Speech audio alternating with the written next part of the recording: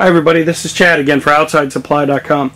One of the things I want to show you is when you do expansion kits. This is the GoPower 95 watt RV kit.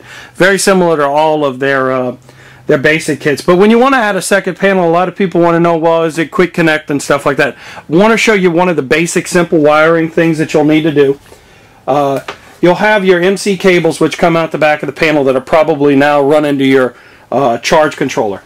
When you get the expansion panel, it's going to come with some nice branch connectors like this.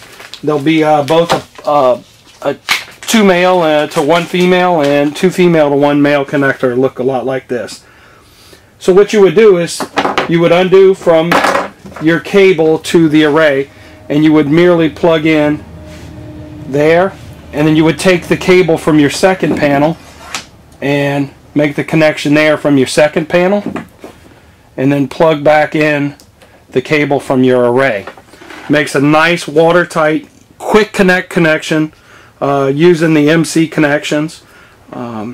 So this is how you wire an expansion panel in for the GoPower RV solar kits. For OutsideSupply.com, this is Chad. I hope we're giving you some good information. Thanks and have a great day.